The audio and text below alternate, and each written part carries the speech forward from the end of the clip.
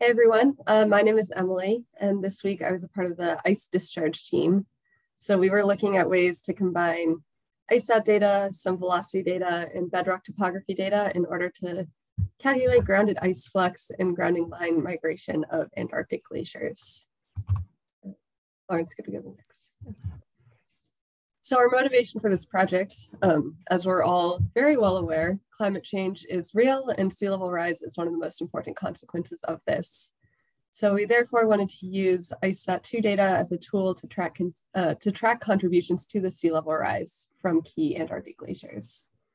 Our overall goal this week was to develop a workflow to generate a high level estimate of this ice discharge over grounding lines over time. And we also wanted to try and make this workflow portable, meaning that it could be applied easily to any Antarctic glacier just given a shapefile. So I'll pass it over to Lizzie to talk about our methods. Can you hear me? Yep. Yes, okay, cool. So our methods, we familiarized ourselves with a sample basin. In this case, we chose Totten Glacier in Antarctica.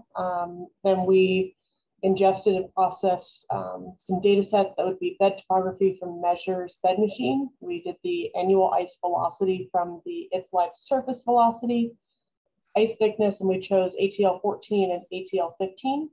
And then we used the basins and grounding lines from the Measure's boundaries and grounding.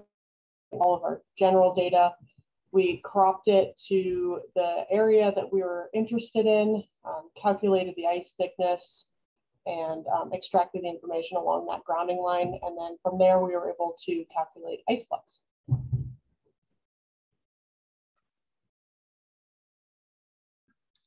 Yeah, so in order to think about where we'd like to place our flux gate to calculate the ice discharge, we first wanted to look for a suitable location. So Totten Glacier has the largest ice discharge in East Antarctica with an ice flux of around 71 gigatons per year, which was calculated between 2003 and 2008. And this fast flow piqued our interest, and we decided to have a more in-depth look at Totten's grounding line. So utilizing some of the methods that we learned over the course of this week, we analyzed along track products ATL03, ATL06, and ATL08 from ICESat-2 to see the elevation changes from the grounded ice to the ice shelf. So on the left-hand side, we have the Landsat 8 image from late December of 2018, showing the transition of smooth surface to fast-flowing crevassed ice. And then on the right, we show land ice surface elevation from around the same time period with the sloping elevation indicating grounded ice, and then the plateaued squiggly lines representing the rough ice shelf surface. So ideally, ice flux gates would be located landward of the grounding line, just to account for potential grounding line retreat. But with the time constraints of this week, we decided that the grounding line was a suitable location to compute ice discharge.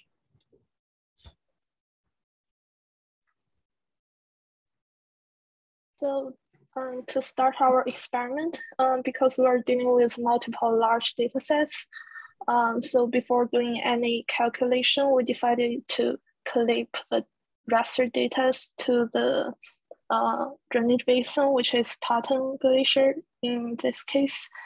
So what we did is to get the basin boundary from an SIDC and extract Totten Basin from it, and then use that as a mask to mask the raster products we have. So on the right of the screen is our two example maps of the ATL 14 and 15 products we're using. So ATL 14 offers the annual graded land ice elevation at 100-meter resolution. And the ATL 15 that is derived from ATL 6 is also like graded product, but it provides the elevation change every 3 months. And we're using the 1 kilometer resolution product. So with that, I'll hand it to Bryony. Yeah, so once we had the reference DEM, which is the ATL 14 product, and that's like the DEM from cycle 6, so 2020, we then calculated seasonal DEMs by adding the height difference from the ATL15 product from each cycle, which you can see going through in the cycle and the animation here. And yeah, that created DEMs for each cycle. So we had 12 in total. That interestingly, looking at the difference maps, you can in the seasonal DHDT, you can see this little region, which I think is a signal of a lake, a subglacial lake filling, which was quite cool to see as well in this data set. And so once we had the seasonal DEMs, if you go to the next slide, please. We then subtracted the bed elevation from bed machine from each of those seasonal DEMs to calculate rasters of seasonal ice thickness. So each of the 12 cycles, we have a raster of ice thickness, which we could then feed into our ice discharge calculations. And then if we go on to the next slide. So as well as ice thickness, we need to know about the speed of the ice. And so with the time constraints of the project, we just decided to use the 2018 surface velocity mosaic from It's Live. It would have been great to use later years, but the 2019 to 21 data sets actually due to be published in the next few weeks, it said. So we're stuck with the 2018 one for now. But we also then crop that to the Basin extent to feed into our discharge calculations. So I'll pass over to Lawrence. Cool. Yeah. So all of the cropping is really so that we can look at kind of basin-wide changes. We can look at elevation changes and thickness changes over time, over the entire basin. But what we were really interested here is how that ice moves across the grounding line. So we really were interested in what happens at that grounding line transect. So what I'm showing here is just the transect values along the grounding line for ice thickness and ice velocity. And so using the NSIDC, like the measures mapped grounding line locations, we overlaid that with the rasters and we extracted the value along the grounding line. So this just shows a transect. And you can see sort of the range in ice thickness from, sort of 100 to 200 meters all the way up to 2,500 meters. And that's simply due to the shape of the grounding line at Totten. It's really deep. And then this zoomed in plot up the top just shows the difference between those ice thicknesses. So you can see that there's sort of almost 2 meters of difference between those ICESat-2 cycles. And then this bottom plot shows the ice velocity again along that grounding line location. So these are just transects taken out of the gridded products. And then using this information, we're able to get an estimate of the ice discharge across the grounding line. I think Mark is going to talk a little bit about that. Yeah, so this is our ice discharge that we found for Totten. It is a rather unflashy product, but the main thing we are doing is we're looking at, similar to calculating like a Riemann sum, across that whole flux gate that Lawrence was talking about. We'll take the height difference at any given point, the velocity, and the length of individual line segment that we made to calculate our total flux across our grounding line, which is our gate, and then adjusted it into gigatons water equivalents, which we have plotted here over time. You will see that we had a couple little issues, mainly in that we only used one velocity plot.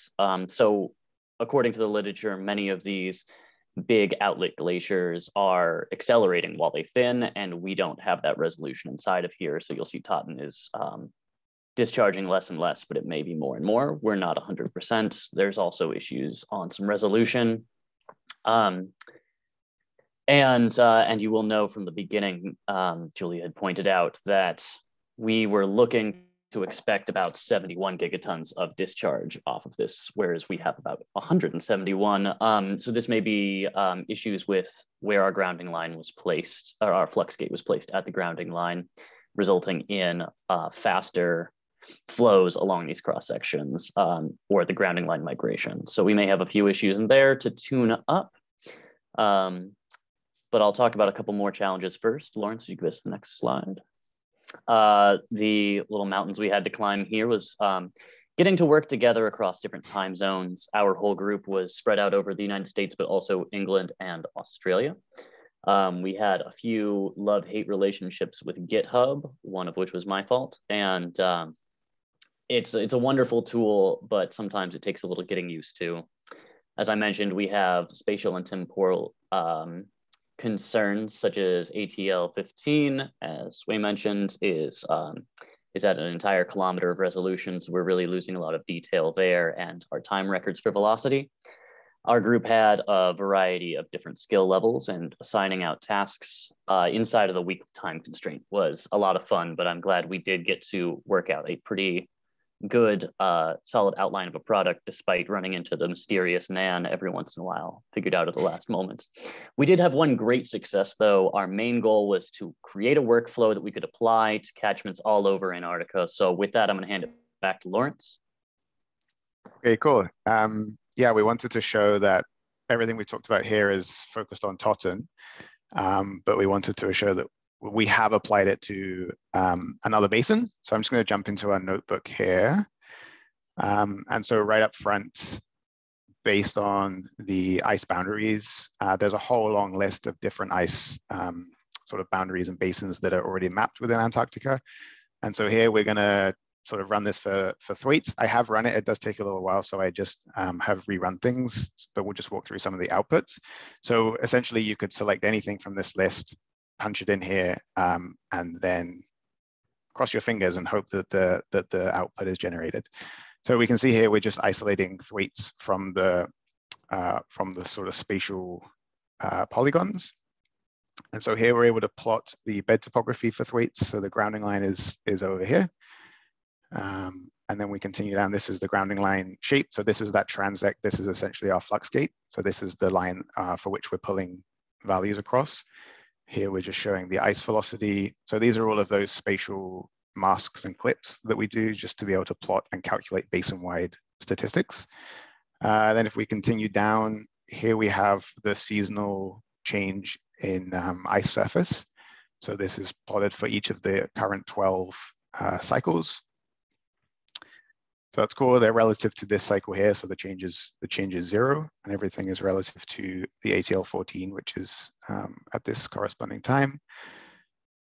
We keep going. These are the seasonal surface elevations, so the DEMs for each of the ICESat-2 cycles. So we can just throw those out, and then the subsequent ice thickness, as Bryony was saying, and then this is what we subsequently use in our calculation. So now we just extract those values along the flux gate, and for now we're using the grounding line. That could be elsewhere. So these are those transect plots for Thwaites Basin. So this is the ice thickness along the grounding line and the ice velocity. And again, if I zoom in, oops, it's not going to play. Okay, if you zoom in, you can see that there is a change. And then once we throw all of that together, we can calculate an ice flux again across that grounding line, but for a different basin. So yay, proof of concept that we can take it from Totten, where we sort of developed everything, and apply it somewhere else. The idea then would be that we could apply this to a whole bunch of different basins, determine sort of relative contributions from various basins around Antarctica.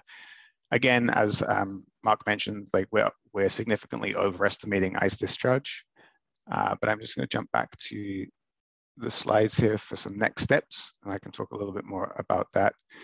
So first things first, we would like to take a little time to go back through the code. We've been aggregating that sort of master workflow from pieces of the puzzle that the team members have been developing, and so there's for sure some bugs in there. It's not the prettiest, but the general workflow is working. So I'd like to revisit that and tidy that up. Once the additional It's Live velocity data sets are published, we'd like to explore kind of using those so that we're using 2019 velocities for the 2019 elevations, so that we're getting a sort of better estimate as we go through time. We also thought that we could explore using the ATL06 along track velocities for perhaps given basins of interests where the tracks align nicely with the ice flow. So we might be able to get some better ice velocity estimates using another ICESat product.